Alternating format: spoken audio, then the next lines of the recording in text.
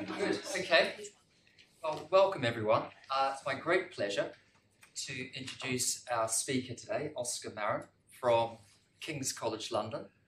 I've known Oscar, well, certainly I've known Oscar's work for a number of years, but it was recently when we worked together on the MRC Neurosciences and Mental Health course that I learned how knowledgeable and what a highly respected neuroscientist that Oscar is. So Oscar is a professor of neuroscience at King's College London. He directs the MRC Centre for Neurodevelopmental Disorders. He also directs the Centre for Developmental Neurobiology at King's College London. So after graduating with a BSc in biology and a PhD in neuroscience in Madrid, Oscar moved to UC San Francisco for, I think it was 1 year. Well, 5 years. It was 5 years, that's right, 5 years. And then Spain, Alicante, as a group leader before joining King's College about a decade ago. And from there has become a very established group leader, won numerous prizes. I'm afraid I can't list them all, but there's some including the Cajal Medal, Spanish Royal Society, the ECNP Neuropsychopharmacology Award last year, FEN's EJN Award this year, and Oscar is particularly known for his discoveries concerning the development of the cerebral cortex, and particularly inhibitory interneurons. I guess that's what we're going to hear about today.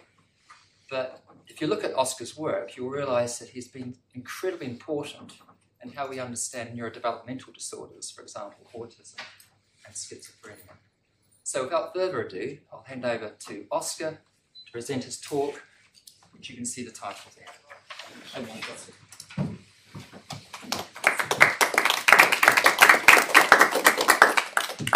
Good afternoon. Do you need me to wear a microphone, or Just hit my stuff. it might actually help, I guess?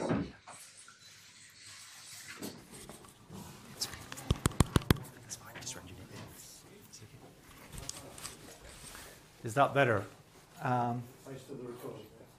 Oh, it's for recording. Fantastic. Well, thank you, Jeff, for the introduction, and thanks a lot for the invitation to come here. It's really a pleasure to visit. It's my first time in this department, and been very happy to talk to many of you already today.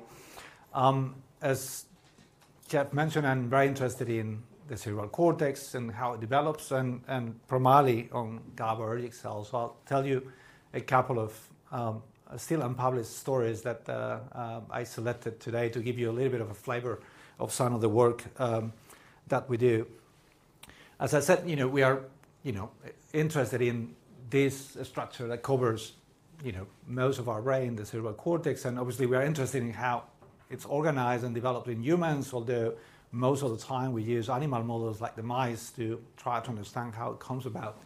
And we are interested in, I think this is a bit relevant in this department because the cerebral cortex is one key structure that allows us to do many of the things that we do as humans. Not only it controls our ability to perceive the world and to, at least initially encode very complicated motor patterns, but I guess more importantly, it allows us to plan, to execute plans that we have predicted to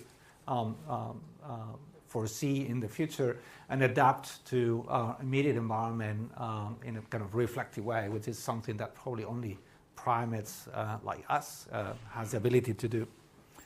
Now, the other side of my interest in the cerebral cortex is because it's well known, and I think it's increasingly well known that problems in the development of cerebral cortex is also linked to many neurological and psychiatric conditions that emerge early in life, and even underlie, some conditions that clinically we only recognize in late teenage years, like psychosis and schizophrenia, for example. In particular, we know we have very good evidences that the way that our brain, our cortex, is wired has something to do with the emergence of many of the symptoms that we see in these conditions. So it's a fascinating problem to understand why we're human, how we behave, what we behave, and also how normal and abnormal development of the cerebral cortex leads to very different behaviors. Now, again, in this audience, probably don't need to remind you this, but the cerebral cortex is organized, it's composed around two main classes of neurons. Principal cells, also known most of them as pyramidal cells. They use glutamate as main neurotransmitter. They are typically depolarizing in the adult brain, therefore excitatory if you want. They have this very characteristic morphology, pyramidal shape in the cell soma. And they actually make the majority of the neurons in the cortex. They make most of the connections of the cortex too. They connect within the layer, across layers in the cortical column. They connect different areas in the cortex. They even send projections down to structures in the telencephalon, like the basal ganglia, and they send actions all the way to targets as far as in the spinal cord. Now, the other class of neurons in the cortex are called interneurons or local circuit neurons, and they typically are inhibitory or hyperpolarizing or shunting in the adult brain. They use GABA as main neurotransmitter, as all of you know, and they come in a much larger diversity of morphological types. And main feature is that in contrast to pyramidal cells, they specialize in controlling, so to speak, local circuits. They are mostly interested in immediate vicinity, although there are some GABAergic cells in the cortex that also form long-range projections. But the majority, specialize in making these short, kind of local connections. And one way that you could think about the way these two populations of neurons work, and this is a bit cheesy, but is one good metaphor about how the cortex, I think, it works. If you can think as the cortex as an orchestra to some extent, in which pyramidal cells, excitatory cells, are the musicians, are the ones that carry the information. They are actually the ones that produce the music, and they also come in different flavors.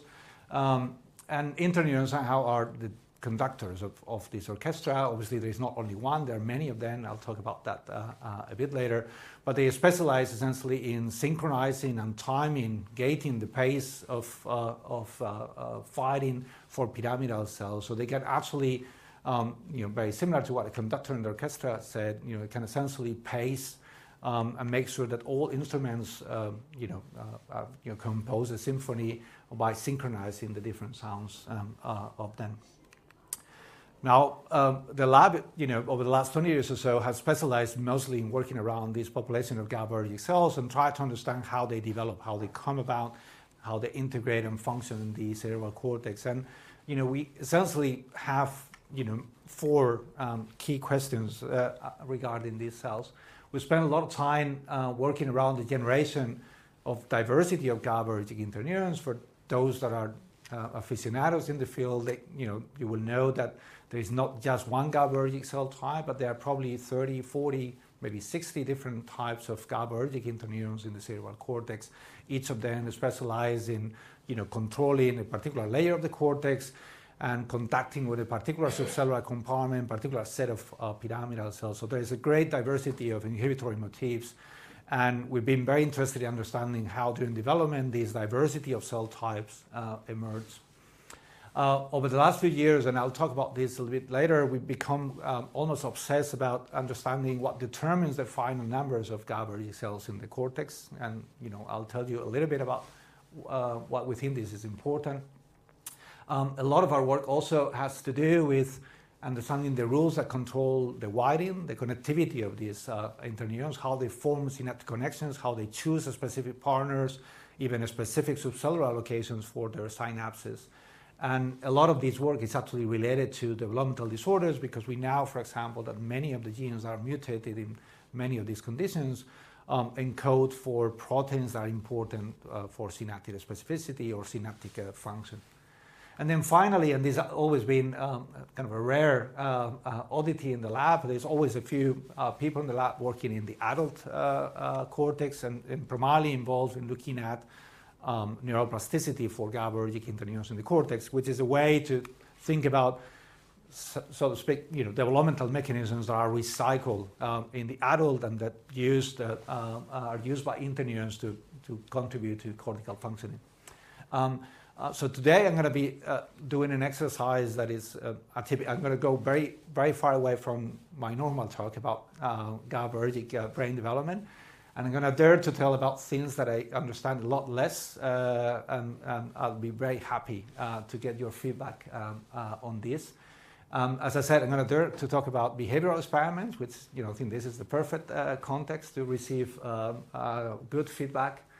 And then I'll tell you, in the second part of my talk, I'll talk about a little bit plasticity in cortical interneurons from a physiological and molecular point of view. And I hope that this will give you at least a sense of some of our recent work.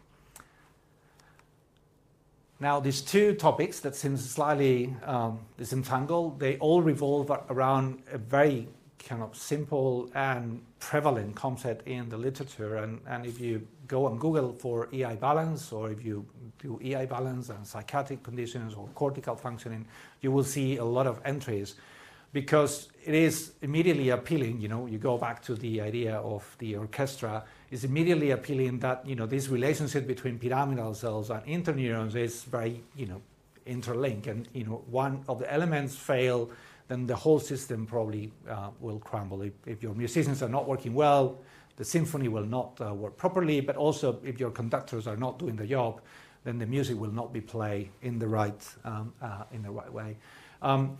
Now, when you talk about EI balance, then you ask 100 people, you may have actually 100 different responses. So people think about this in very different ways. Today, I'm going to tell you about EI balance from two very different perspectives. I'm going to tell you first some work we've been doing about how the actual ratio of excitatory and inhibitory cells, so numbers of cells, is controlled, and why this might actually be important, and why the numbers are precisely established during development. And in the second part, I will take a more conventional take on EI balance, and I will discuss, from a very cellular perspective, what it means for a cell to receive more or less excitation, more or less inhibition, and how they actually cope with changes in activity in behaving animals. Right, so let me start with the first question, and that actually revolves around a very, very interesting, observation, if you want. And in mammals, if you look across the entire scale of, mammals, brains of very, very different sizes, as simplified in this slide, you will see that the ratio of excitatory and inhibitory cells is highly conserved. And what you can see, monkey, primates, non-human primates, and humans are very similar in that sense. So what you can see is that there are now more interneurons per excitatory cell. So this is 5 excitatory cells for every interneuron in the mouse. In humans, there's a bit more interneurons, but generally speaking, for brains that are, dramatically different in size, evolution has maintained this ratio between excitatory and inhibitory cells in a fairly narrow range, and that probably has an important meaning. There must be, some formula, some factor that optimizes this ratio. And over the last few years, one of the things that we have learned is that one of the processes, not the only one, but one of the processes that determine the final number of cells in the cortex, the final number of neurons in the cortex, is a process called programmed cell death that has been very well studied in many regions of the brain, but not so much in the cortex. And this actually worked from 2 postdocs in the lab, from Juan and Kinga, that a number of years ago started looking at this, with kind of, from a cellular perspective, trying to understand how both pyramidal cell numbers and interneuron numbers are adjusted during development. And what you can see in this graph, and this is work in a mouse, is that if you take as a reference the number of neurons in the cortex at birth, which is around here, and you take these as your 0 level, what you see is that there are 2 waves of programmed cell death. A first wave that deals with excitatory cells, which are here in green, that in the mouse happens between P2 and P5. So in a small window of about 3 days, the brain corrects and removes about 10-12% of the excitatory neurons through this process of programmed cell death. And that's followed by a slightly longer window immediately after the correction of the numbers of excitatory cells that actually is much more profound and may actually get rid of about 30% of the interneurons that the brain has to spend energy in making, taking to the cortex, and then distributing through it. And then in a course of about 5 days, about a third of those interneurons are killed. Now, what this suggests is that these two processes are concatenated and may actually be physiologically related to one another. And we did a number of experiments, which I'm not going to show you details, so I'm going to summarize in this slide, that suggests that these windows of programmed cell death are very important to establish the final ratio of excitatory inhibitory cells. And you can do experiments within the window of programmed cell death for GABAergic interneurons in which you modify the activity of pyramidal cells. So you don't affect in a cell-autonomous way interneurons, but you play with the activity of pyramidal cells during the window of programmed cell death of interneurons. And what you see is that if you do experiments, chemogenetic experiments, for example, and you increase the activity of pyramidal cells in that window of time, you end up with a cortex that has many more interneurons that under normal circumstances. If you do the opposite, if you do decrease the activity of pyramidal cells, or you prevent glutamatergic signaling, for example, during that specific window of time, then you end up with a cortex that has fewer interneurons that they normally have. So during that period, somehow interneurons can be fine-tuned by the cells that are making most of the connections that they receive, which are pyramidal cells, and they will adjust their final numbers only within this window of time to the activity and number of interneurons. If you do any of these manipulations beyond that window, you will probably modify synaptic plasticity, connections, and many other things, but you no longer impact the final number of interneurons. So there is a very critical window in which the final number of neurons in the cortex is established. I just want to show you an image of a representative experiment. So here what we did is use genetics to remove glutamatergic transporters that are used in pyramidal cells to load the vesicles with glutamate. So in these mice in that region of the cortex, we injected this Cre virus. Pyramidal cells are not able to load glutamate into the vesicles, so they could fire, but they will release blanks, so to speak. They will not release glutamate. And if you do this at the right window of time, when you look at the adult cortex, this cortex has many fewer GABAergic interneurons. And you can do a reverse experiment, and you will get, if you increase the activity of these cells, you will get many more GABAergic cells.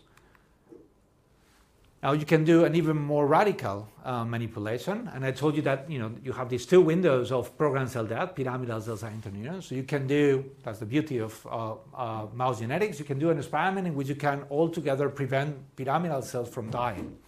You can rescue them from programmed cell death because we know the roots, the molecular roots, the signaling pathway that is used for these cells to undergo apoptosis. So you can do genetics, remove two genes, back and back, that are critical for programmed cell death. And then you can create a mouse that has approximately 10-12% more pyramidal cells that normally will have. And in these mice, what you see is that they also end up with having more GABAergic interneurons. So this window is, is critical to adjust the final number of GABAergic cells to the activity and numbers of pyramidal cells, and how giving the brain in this window of time the plasticity, the cellular plasticity, to adjust final numbers to the number of musicians, if you want, that you have in the cerebral cortex.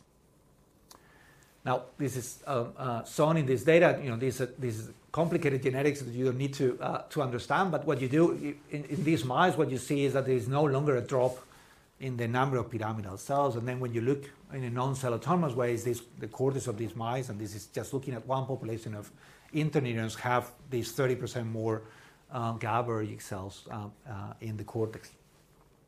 Now, the one thing that has become more intriguing over the last few years since we published this work is that this process of programmed cell death is actually very heterogeneous across the entire cortex. It's not just, a tabula rasa for all of them. So you correct in about 30% on average across the entire cortex. But as you can see, and this is actually need to replace this. It's a bit old slide. But Ellie, another postdoc in the lab, has gone through the very painful job of quantifying interneurons across all cortical areas in the cortex. And this is just to show heterogeneity, in one snapshot of programmed cell death for these interneurons.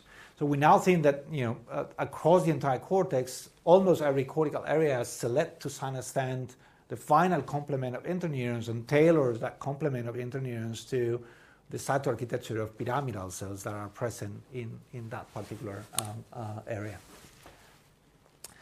Now, that also, because we have these experiments in which we can prevent the cell death of pyramidal cells, that also, and this heterogeneity have given us a tool in which we can begin to explore the idea of, well, this is fantastic. It kind of makes a lot of sense that these two things go hand in hand, that you define final numbers of inhibitory cells to the number and activity of pyramidal cells in early development. But, does this actually have any functional consequences? Or the brain has the capacity to eventually use, synaptic plasticity and other mechanisms to adapt to these changes in cell numbers. So this, because of the heterogeneity of programmed cell death, we have now generated mice that are mutant for these back-to-back factors that has a very different complement of interneurons across different cortical areas. And for example, you have no changes essentially in the visual cortex. I'm happy to discuss about that later in the questions if you want, but there is very little programmed cell death in the visual cortex. The visual cortex, primary visual cortex, I would say, is an outlier compared to other cortical areas, and there is very little programmed cell death. So if you intervene and you prevent programmed cell death, very little happens in the visual cortex.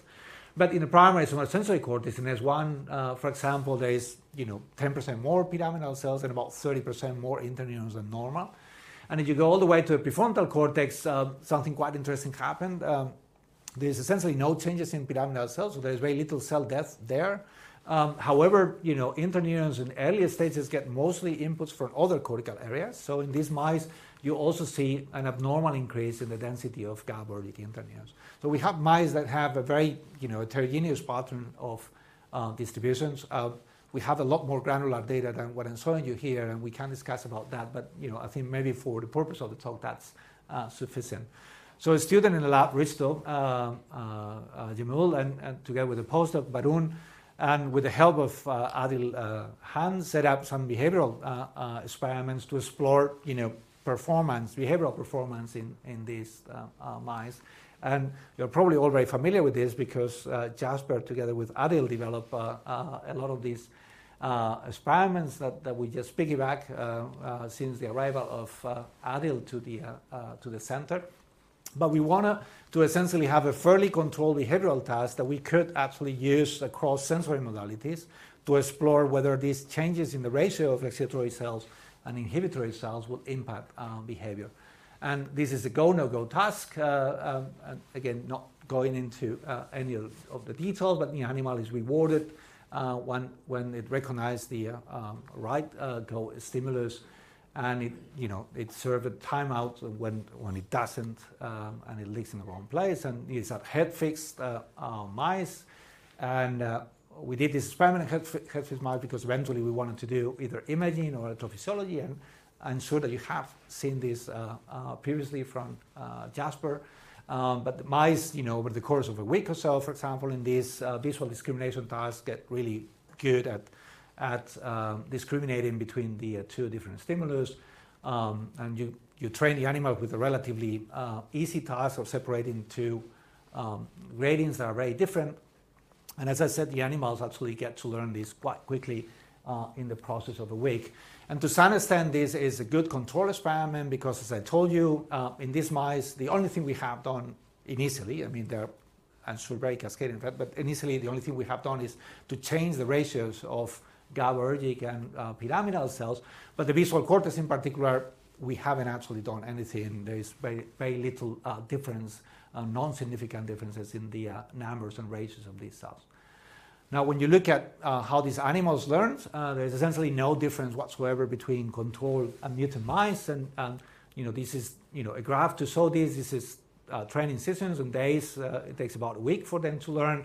This index measures how well the animals do the task. 0 is essentially chance level, so they randomly pick one of the two ratings. And when they go about this D prime 2.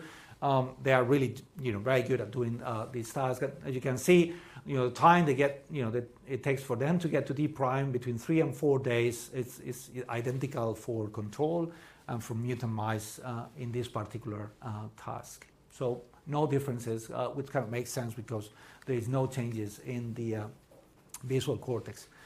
Now, the nice thing about this task is that we could now transfer essentially the same game, the same sort of task, but we decided for the animal to do sensory discrimination. Instead of using visual tasks, now they use the whisker, the whiskers to sense sandpapers of different grains, so they can discriminate between sandpaper with very gross dots and very fine grains.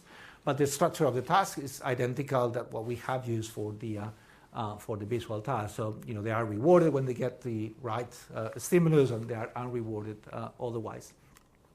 Now, in this case, there is a major change in the proportion of neurons in the cortex. There's about 10% more interneurons, 10% more pyramidal cells through the entire somatosensory cortex, and there's about 30% more GABAergic cells in the barrel field of this cortex. And I haven't said that, but experiments from Jasper and Adil, and in this case, from Hellman and others, suggest that in the first case, the visual V1 is immediately required for the animals to be able to learn this task. And in the case of these somatosensory whisker-based tasks, you also need S1 to perform.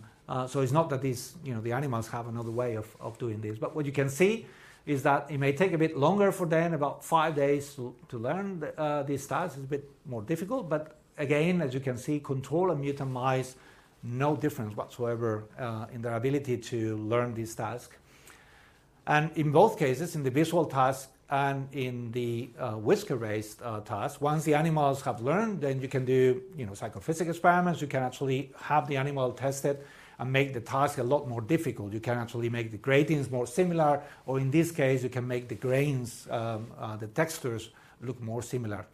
And there you can define psychophysics curves, and the performance, again, between control and mutant mice is indistinguishable. So these mice do not have a problem in learning the task, and their sensory discrimination index, if you want, their ability to discriminate between sensory inputs that are identical is not changed between control and mutant mice. So at the very least, at this point, in a not very rewarding way, we learned that you can actually modify the numbers of a cortical region in a very profound way, not a subtle way, in a very profound way. And the cortex will find a way to deal with it, and at this in the context of this particular task, be able to do the behavior, learn the behavior without any major problem. And then Risto did a final set of experiments in which what he did is to do sequential learning. So he trained animals first on the sensory whisker discrimination task, and then when he finished with this paradigm, he then took the animals through a visual discrimination task.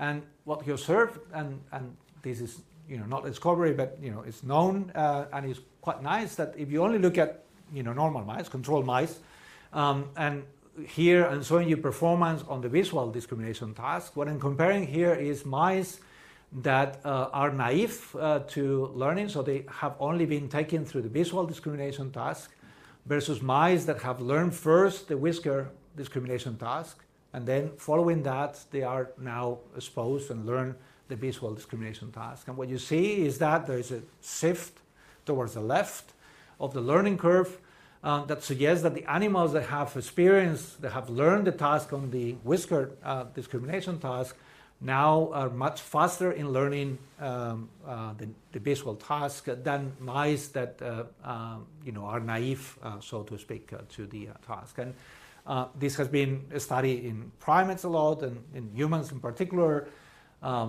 Some people call this learning to learn, transfer of knowledge, transfer of learning, but essentially the idea, the concept, and you're much better placed to explain this concept to me, is that the animal is able to learn the general rule of the game in the first training session, and in the second paradigm, after, in this case, a couple of training sessions, the animal begins to apply essentially the same rules, and now realize that the task is the same. Now the sensory input that is defining the outcome is different. Now, what is really interesting, at least from my perspective, is that the mutant mice, and I guess that this, I would say that, and maybe the disclaimer should come here. I'm not going to show you any mechanistic experiment linking any particular brain circuit to transfer learning, and that's something that it's, not only we are not really deeply interested, but we're definitely not placed to solve. But people in the field think that part of this transfer learning, this learning to learn, requires prefrontal, medial prefrontal function, and it's interesting in our context that our mutant mice have fairly imbalanced numbers in the medial prefrontal cortex. And obviously, I wouldn't be telling you this story if it was not very dramatic that mutant mice now are unable to do transfer learning. And as you can see here, even though they're also being taken now through the whisker-based task, when they get to the visual discrimination task, they do learn at the same rate that the naive animals will actually learn. And you can see the difference in getting to the prime equal to is substantially increased compared to control mice. So the mice are able to learn each of these tasks indistinguishable from control mice, but they are not able to profit, so to speak, from having learned a task, the week before in a different, modality, sensory modality, and then apply kind of that rule to benefit, to speed up learning in the second task. So that tells you that they might be very good at dealing with changes in cell numbers for some particular behaviors, but maybe if you push, you keep looking a bit deeper in this case, a slightly more cognitive demanding task, then you start seeing that not having the right proportion of cells might actually be not that great. But as I said, in my disclaimer, I'm not going to show you any mechanistic evidence suggesting or linking, this problem to a particular brain circuit. But the one thing that we really want to see is that if this is all downstream of changing the number of interneurons in the cortex, in this case, perhaps in the prefrontal cortex, because that area has been involved in transfer learning, at the very least, we will want to see a signature in the brain that neurons are coding information in a different way, even if we cannot, mechanistically link, that change to the behavioral change that I showed you a minute ago. So for that purpose, what we did is to look into this window, second to fourth day, when you see the divergence in the learning rates between control and mutant mice, and while the animals are learning the task, record from the medial prefrontal cortex. And what we did essentially is to isolate units and to segregate them, or if you want, group them based on their ability to code for the go, the rewarded, so to speak, stimulus, or the no-go rewarded stimulus. And I'm going to show you two pieces of evidence suggesting that indeed the brain is now encoding information in a different way. The first one is that in control mice, and this has been described in other paradigms, as the animal learns, the proportion of cells in the medial prefrontal cortex encoding for either go or no-go selective cells increase quite a bit during this window. And in mutant mice, we don't see this increase. So you seem to have a more flatter distributions of neurons encoding go and no go selective units. And the second is that the dynamics in the way that information is encoded is also different between individual neurons. And I'm going to show you a couple of examples of that. So you can classify essentially the neurons in being go selective or no go selective by their firing rates. And as you can see, for go selective units in orange is their firing in response to go stimulus, and in blue is their firing in response to no go stimulus. And as you can see here, there's no difference in the way these go selective units are encoding information. They will fire to both the go and the no go stimulus, but they will fire more to go selective than no go selective stimulus.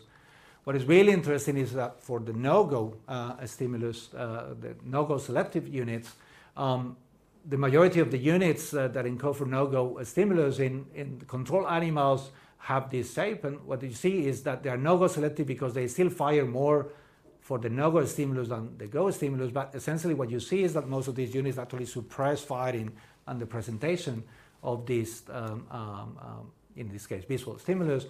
But in the mutant, as you can see here, that the units that encode for no-go selective cells, they really have a very different profile. They actually fire on the presentation of the no-go stimulus.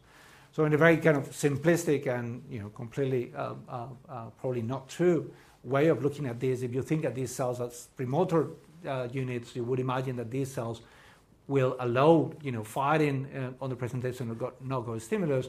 And in controls, these cells will suppress fire with the no-go selective or the no-go stimulus is presented. But in the mutants, there's essentially no difference in the firing of these units for go and no-go selective cells. So at the very least, I hope I convince you that changing the proportion of cells lead to changes in the way that cells are connected and the way that the wiring of the cortex is done in this particular region, that leads to at least very clear, very dramatic differences in the way information is encoded in this particular region. Right, so let me finish this part with two take-home messages. The first one, developmental side of it, it's very clear that the cortex has evolved a way to control the ratio, the proportion of these two cell types during early development, and that happens in a very particular window in mice. We are currently exploring whether we can find this window in primates, including humans. I can discuss about what we're doing for that later on, but it's not a trivial exercise. And the second, as I said, what I can at least conclude from these experiments is that the cortex can accommodate for a good number of changes, important changes, and eventually output a behavior that is indistinguishable to control mice. But that for some tasks, in this particular case, kind of this transfer learning paradigm, you can really see that the changes that you introduce impact the way information is encoded in the cortex. Again, happy to discuss more about that later. One thing that is quite surprising is that basal firing rates are identical in the medial prefrontal cortex for both control and mutant mice. So they actually managed to normalize, basal firing without any problem. Yet, the way that these cells are encoding information, it's very different. Right, let me change gears quite a bit, maybe to a terrain and a bit more familiar with, but I'm going to continue with mostly electrophysiological work. And as I told you in the introduction, I wanted to tell you something about EI balance from a cellular perspective, from population level perspective. I want to tell you now a story, about EI balance from the perspective of single cells and how they actually cope with changes in activity. And the basic concept here, parallel to the ratios of interneurons and extracellular cells that I used to introduce on my first part of the talk, is the idea that there is a population of GABAergic interneurons that are identified through the rest of the talk in red, and they are fast spiking interneurons. They use a calcium binding protein called parvalbumin, as a buffer of calcium, and you can use that to identify these cells. These cells are very critical in controlling activity in the cortex because they make synapses in the soma of pyramidal cells, so they have very close control of the output of pyramidal cells. And these populations serve, among other things, to make sure to stabilize the firing of pyramidal cells. And one of the things that we have learned over the last 10, 15 years or so is that they are able to equalize the activity that individual pyramidal cells encode. So in a very schematic way, if you have pyramidal cells that is receiving a lot of excitation and is therefore very active, that cell will recruit an equivalent strong inhibition to make sure that their firing rates are more or less stabilized to that level of excitation. Whereas other pyramidal cells that may receive less excitation will recruit again an equivalent smaller amount of inhibition to sustain a more or less constant rate of inhibition. Now, this process, obviously not like depicted here in the scheme, is actually quite dynamic, and it may actually change. And what we know is that parabolic interneurons are able to adapt to those changes in activity. What we don't know is what parabolic interneurons themselves do when they actually receive changes in excitation. So we know that they are able to help stabilizing the activity of pyramidal cells, but when they themselves receive more or less excitation, we don't know how they adapt to these changes. And obviously, this is actually critical for sustaining a balance of normal firing rates in a cortical network.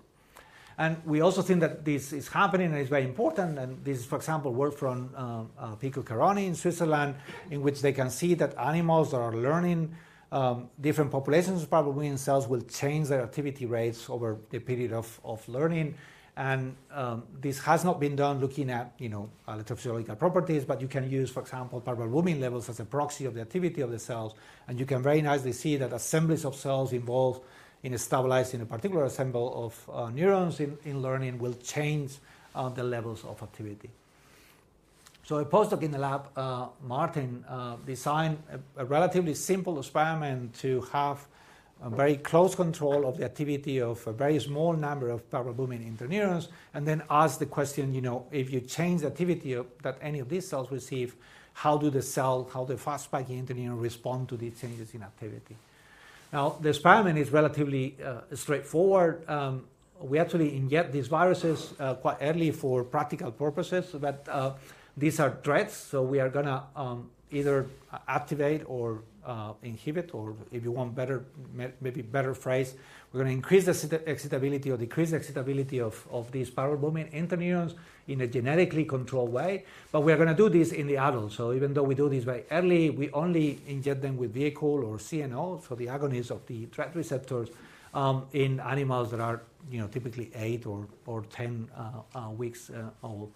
And what we're going to do is, for a couple of days, we're going to increase the excitability of the cells, and then we're going to ask, how they have adapted to these changes. So after this, Martin will do, patch. We'll get slices, and we'll patch these cells, and we'll ask, how they have adapted to the changes. Now, the key of these experiments, for any of you that have worked with fast spiking interneurons, is that they are so potent in changing, the activity of pyramidal cells. Is that very similar to optogenetic experiments? If you change the whole population of parabolic cells, you immediately silence the entire cortex, and then you elicit a lot of non-cell autonomous network changes that will be difficult to disentangle for what individual cells are doing. So the key to these experiments is to titer your virus to inject and to infect a very small proportion of GABAergic interneurons. This is an example of how they induce, for example, FOS within hours of the injection, and you can see this is very, very sparse infection. So Martin typically will infect maybe 20%, 25% of the GABAergic interneurons, and in all these experiments you always have non-infected cells as control, so you can always look at that you have not induced kind of network changes in these experiments. And as I said, he will then go and prepare slices and then do patch clamp. And in these cells, do whole cell recordings. And in this case, he actually record miniature excitatory inhibitory currents. As you can see, when you increase the activity of PV cells, and then you go and record the excitation that these cells receive, there is essentially virtually no change either in the amplitude or the frequency of miniature excitatory events that these cells receive. However, as you can see, there is a very dramatic change in the amount of inhibition that these parabolic interneurons receive. And you see when you increase the activity of PB cells in a couple of days, you will see a massive increase or significant increase in the amplitude, and an even more important increase in the frequency of miniature inputs that these cells receive. And this is not just a change in the strength of the kind of synaptic inputs that they receive. I'm not going to show you the data, but if you go and quantify the number of synapses, inhibitory synapses these cells receive, you will see the same equivalent change in the number of synapses. So the way that these cells adapt to having increased excitation is not reducing the number of excitatory inputs they receive, but actually increasing or recruiting more inhibition to themselves. And if you do the opposite experiment, I'm not going to show you this here, but if you decrease the activity of PB cells, the same happens. No changes in excitation, but the cells will get rid of inhibition. So they control their excitability by recruiting more or less inhibition to themselves. Now the question here, actually I have this in here. So this is what I was telling you is not just a strength of synapses, so it's not just a rapid change in the amount of receptors that you see in these cells, but as you can see, the cells actually end up making or receiving more synapses from other inhibitory cells. So the question that, next question I guess that Martin wanted to answer is where these inputs are coming from, where, what other interneuron is actually providing this inhibition that the cells need to recruit to compensate for this increase in excitability. And kind of broadly speaking, they can get inputs from, three major classes of interneurons. They can get inputs from other PB interneurons, and that has been reported, or from somatostatin interneurons or VIP interneurons. So Martin designed, again, relatively complicated genetic experiments, but the idea here is to be able to still very sparsely modify the excitability of isolated PB cells, and at the same time having access, optogenetic access to each of these populations of interneurons in different experiments. So, again, not going to go through the details, but essentially what you're doing here in these experiments is you still have your dreads expressed in only a very sparse population of PB cells, while you're expressing channelrhodopsin in either all the PB cells, all the somatostatin cells, or all the VIP cells. And what Martin found is that, obviously then you can do experiments, you can do full LED stimulation, and because you know that you expect an increase in inhibition coming from somewhere, then you can measure whether that increase comes from a particular population of interneurons, or you could also see an increase in all the populations. But what you can see quite nicely is that when you do these experiments and stimulate somatostatin cells, you see no difference in these currents. When you do the same for VIP interneurons, you also see no differences in these currents. Now, quite nicely, when you do the experiment and you stimulate other PB cells, you see a fairly massive increase in inhibition. So that, together with histological evidence, suggests that this increased inhibition that fast spiking PB interneurons are recruiting to compensate for the increase in activation is actually coming from other PB cells nearby that are providing more inhibitory inputs to these cells. This is not totally unsurprising because PB cells are known to make a lot of somatic synapses on pyramidal cells, but their second favorite target are other PB interneurons. So they seem to be using these PB-PB connections to compensate for their own activity. Right, because we are deep down a fairly molecular lab, even though you may not believe it with the talk that I'm giving you at this point, we hypothesize that these changes in the amount of connectivity that PB cells receive in response to changes, variations in their activity, might be mediated by changes in gene expression and by the encoding of a particular set of proteins that will control, specifically, so to speak, the changes in synapses that are reflected there. So, the model is, you increase activity, these cells simultaneously produce something that will signal to nearby PB cells that they will need to increase their inputs, and that's happening in our hypothesis, perhaps through or involving gene expression. So what we did is a series of experiments that that are called trap experiments, or B-trap in this case because it's a viral trap. It's a relatively simple experiment, not easy to do, but it's a relatively simple experiment. Again, what you're doing here is essentially do the same manipulation that I was saying you before. So you want to modify the activity of these cells in a very sparse way over a couple of days. And in the very same cells that you are modifying the activity, you are expressing now a construct, a gene that encodes for a modified ribosomal protein.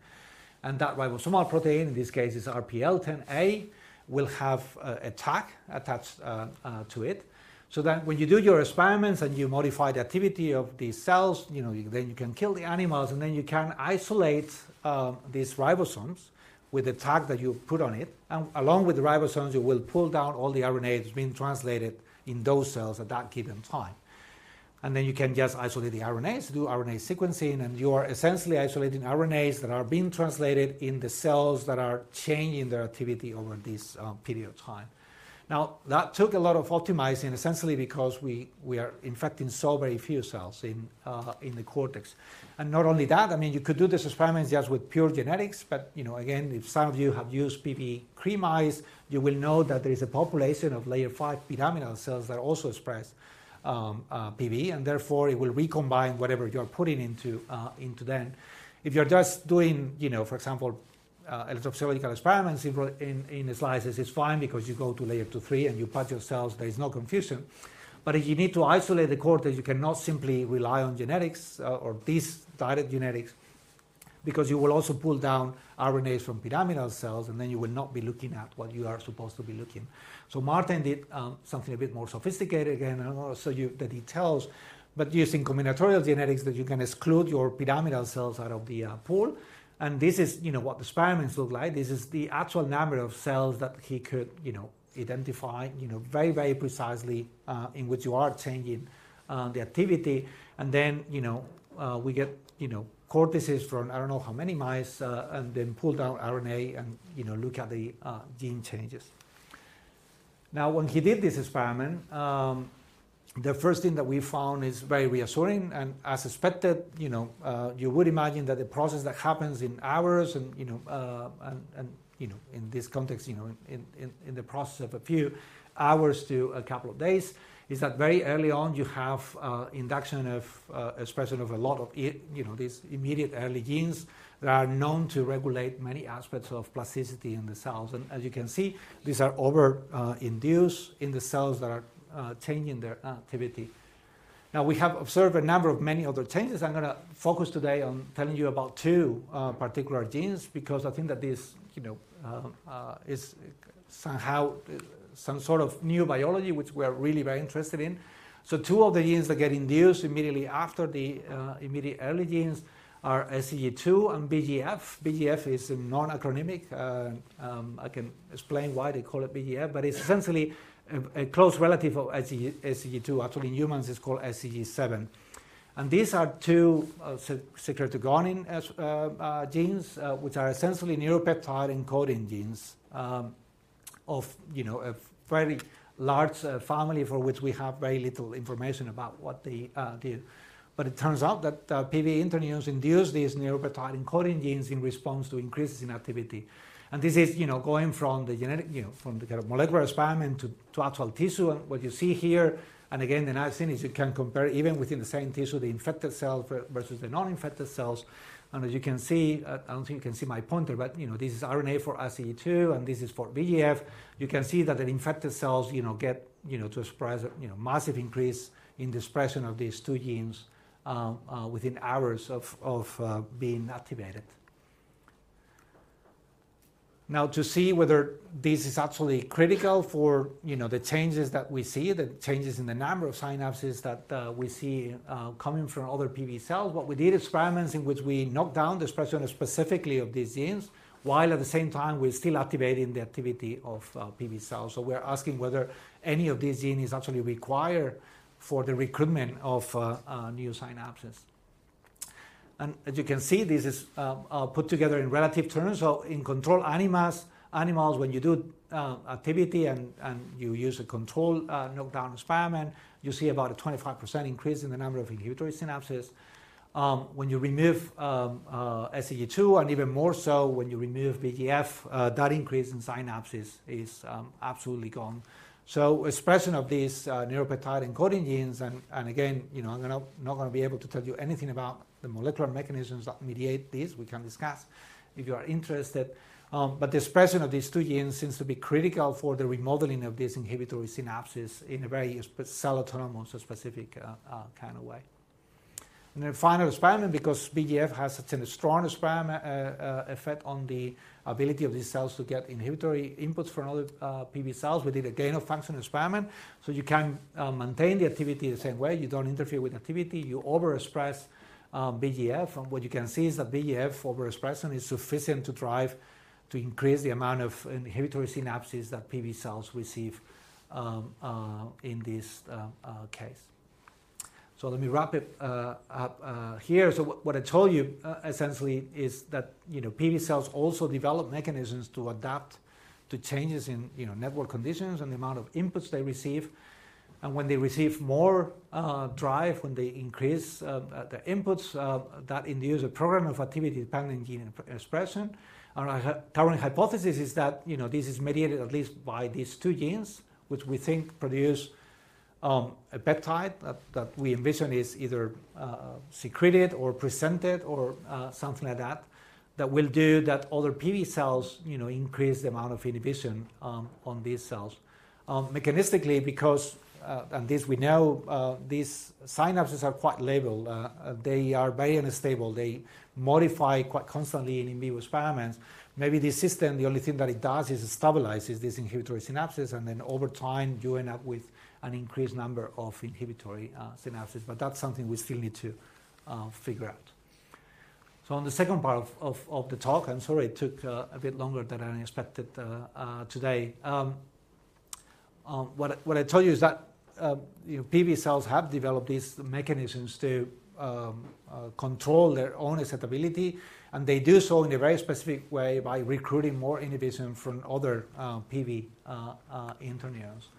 And I saw you some evidence suggesting that VEGF, this neuropeptide encoding gene, it is important for the scaling of synapses, even though we don't know what the actual mechanism for this is just yet. And I'll finish here. I think I mentioned everybody along the way, but first part is essentially work of Risto and Marin, and the second part is mostly work of Martin. I did mention Adil Khan that together with Jasper developed a lot of these behavioral tasks that we have used, and Fursan runs our bioinformatic core, and he has helped a lot with the bioinformatic analysis. And with this, I'll stop. I'll take any questions you may have. Thank you.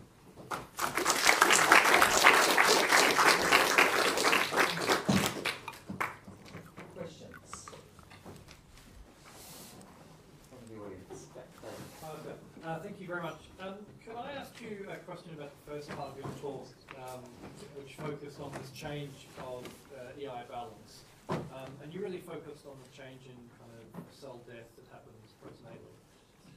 But I guess equally, and also from a disease perspective, that balance could be changed by a change in the output of the progenitors in the MGU, right? Could you comment or could you speculate on, is the effect the same of having fewer interneurons born as having more die? Yes, so the other way that you could adjust final numbers, obviously changing the proportion of cells that you produce. I don't think that we have looked at a number of mouse mutants that produce fewer interneurons. But most of the mice that have been generated that way have such a drastic effect on interneuron populations that I don't think nobody has taken them through the process of very controlled kind of behavioral experiments in this context. I would imagine that maybe the changes are slightly different because even though the end product is the same in terms of like ratios, the timing perhaps is different. In the case of affecting neurogenesis, you will go through a longer period, at least until P5, without those interneurons.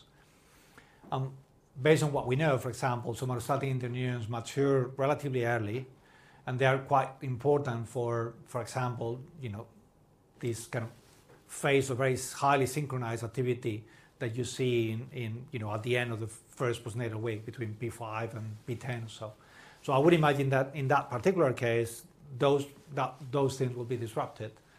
And that might actually have cascading effects that are different from what I'm showing you here, in which everything is essentially normal until P5. And it's only when you start to, the phase of removing interneurons that you will see differences. So because of this idea of cascading the effects, I would envision that even if the final number of interneurons or the ratios are identical, the consequences might not be the same. Other questions? Yeah. Hi, really interesting talk, thank you.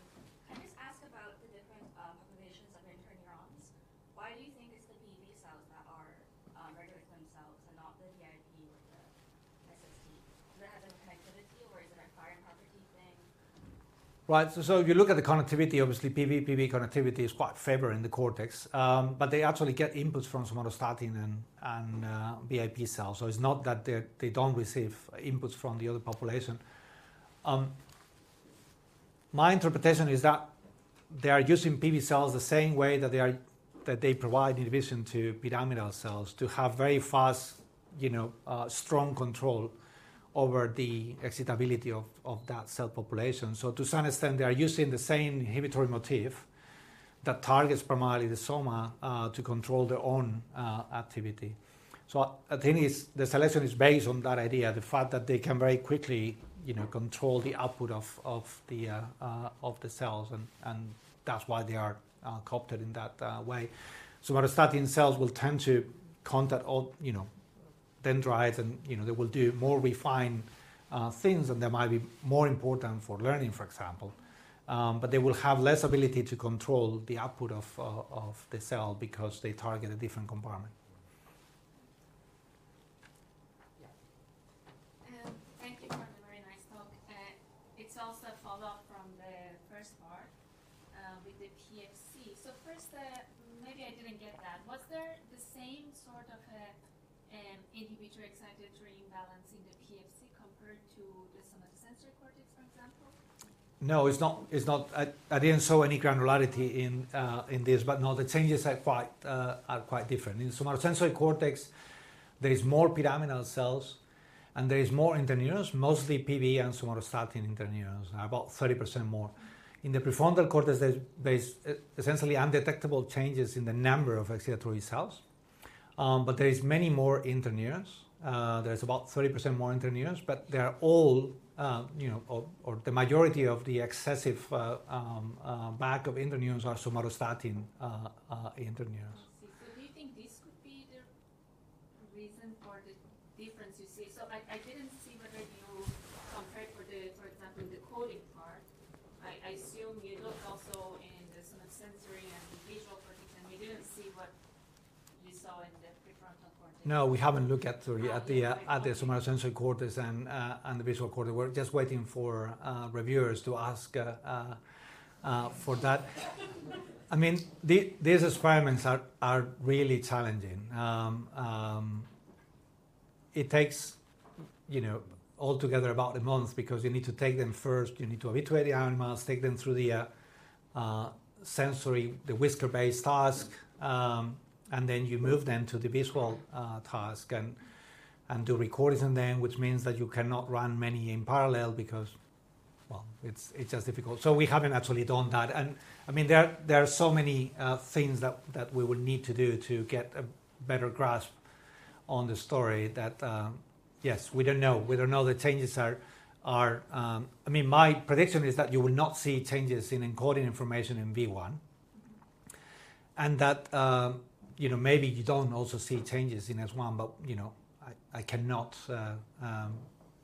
we don't know that because we haven't done those experiments. That's something that we... Just a final one related to this, because I was also wondering if you only saw the change in encoding when you looked at the visual task following some of the sensors, so only the transfer, or did you also look at them separately to see whether... No, we haven't done the recordings only in the on the visual task and whether that's linked to that.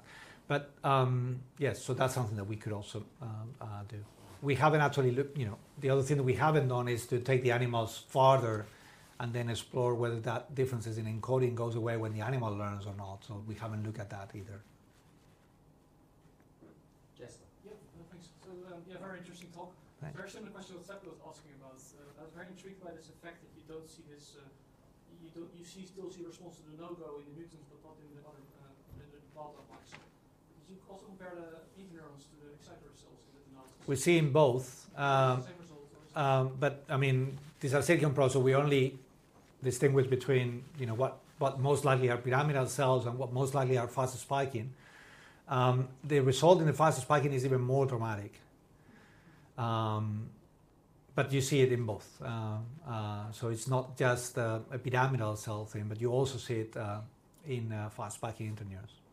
Have you tried kind of to rescue it by manipulating, I guess, genetically maybe the responses, either suppressing it for the go or the no-go? No, we haven't, and that's that's a very good point. And essentially, because we know what is the population that is changing, we have about 25% increase in somatostatin cells.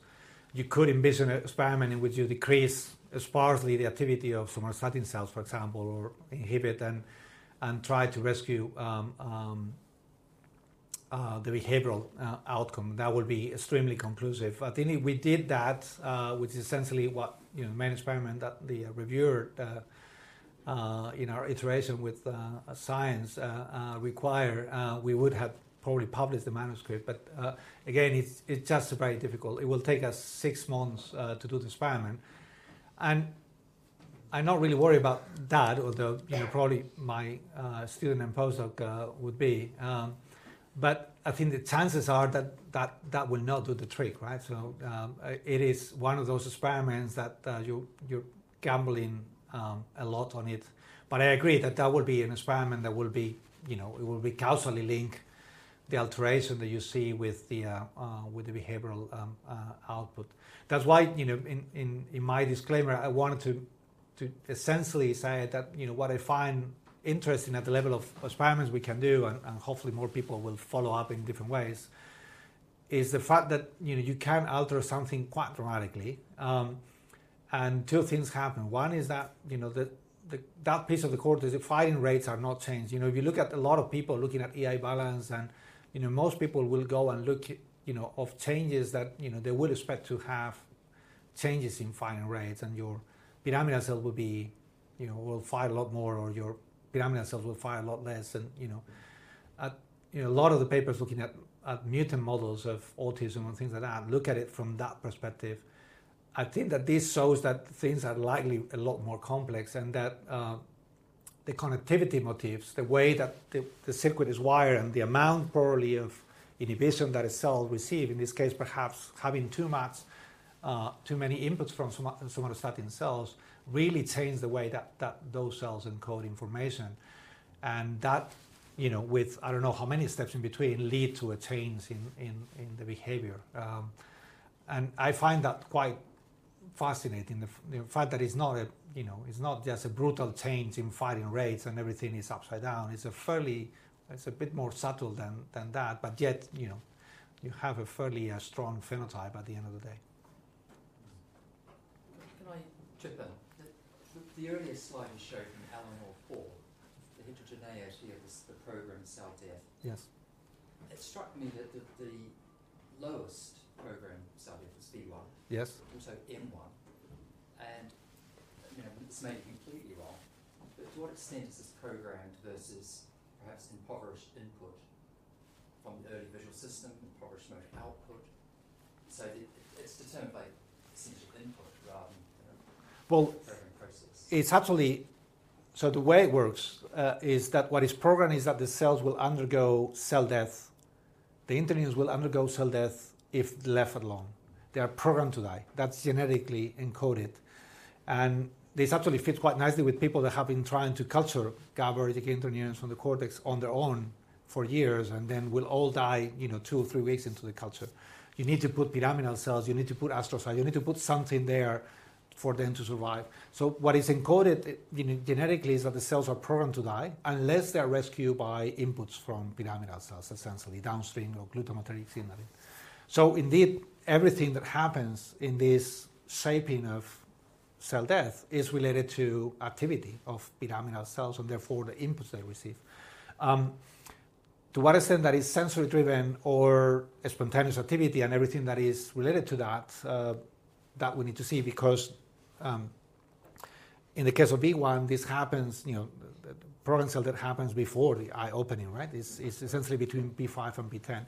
But for the somatosensory cortex, it's happening in a period where obviously the animal is sensing the environment and the amount of, we haven't done experiments in that sense, but we have thought about, trying to isolate the, external influence from that cortex. And in the prefrontal cortex, even more so, also because it depends on a lot of inputs coming from other cortical areas that are developing around that time. But V1 is actually an outlier. Somehow it's organized in a way that I never said that there is no program cell death, because it might be just below the noise of what we can detect in our canteen, and we will need maybe 20 animals to see a difference, but it's clearly very small. And from the cellular perspective, V1 is also the outlier of the human visual cortex. So in the human visual cortex, most cortices have a ratio of 3:1. The human visual cortex have a ratio of 6:1. So more similar to the mouse than any other cortical region. There's a question at the back, I think. No problem. Do you know if it's the case that there's less neurogenesis of PV, especially interneurons? Are you aware of any compensatory mechanism whereby, given decreased convergent output from them, there might be an increase in GABA A and B receptors? Maybe in particular, ones that are being expressed on the dendrites of intact pyramidal neurons. So we haven't done anything on that regard, but I would imagine that, there are cascading adaptations to any sort of problem. I think the brain always finds a way to try to deal with, the changes that you introduce during development. And as I mentioned, when we do these manipulations in which we can alter the cell death of interneurons, we can rescue more or less cells from dying. When you do these manipulations outside the window of the programmed cell death, you no longer change the numbers, but I'm absolutely sure that you will change all the things, that you will change, the amount of synaptic inputs, you will change probably the expression of receptors. The system will find, other mechanisms to compensate for those changes. And, in that sense, it's very likely that, if you have, for example, a reduced complement of PV cells, that, that will lead to changes in a receptor expression, for example. So we haven't looked at any of that in the mouse mutants that we are looking at. That we could do, physiological experiments. We can see initial changes in inhibitor inputs, but we haven't looked at, receptor expression or receptor properties or any of that. But I'm pretty sure that there will be such changes.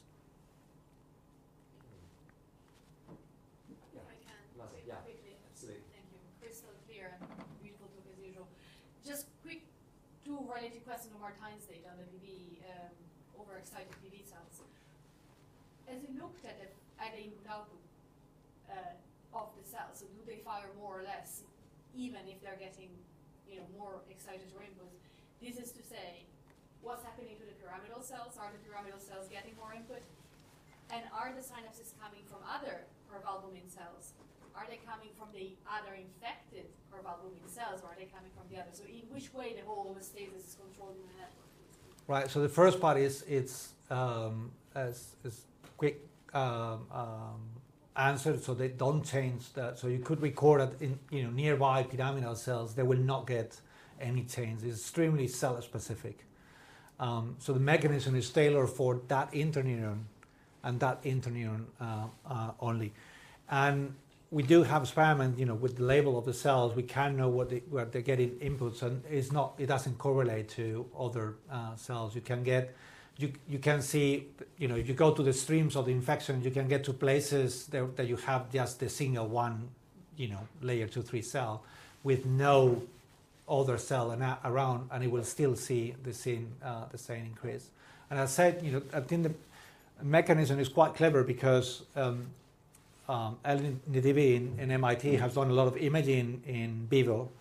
And what you see is that whereas PV synapses on pyramidal cells are quite stable, PV synapses and other PV synapses are very labile. They stabilize for a little bit, and in a couple of hours they retract, they come and go. So it's like, cells are always there somehow, making the contacts. And I envision this system not as, a long-range call in which you all of a sudden need to attract new inputs, but actually as a system that simply stabilizes these synapses that otherwise are very flexible, so to speak. So over time, you achieve this by just stabilizing more and more synapses. But BGF encodes for, I think, 18 different peptides. SU2 4 or 5. So we don't know which one is the active one. We don't know we know that they are loaded into secretory vesicles, but we don't know if they're secreted. So we're still doing experiments for that. We don't know the receptor. We don't know anything. So it will take us a bit of time. Yeah. Great. I think there's no more questions. So I think Oscar. Thank you so much. So thank you once again for wonderful. As is usual custom, we will now go. I think now Jasper, if you correct that all bar one might be closed.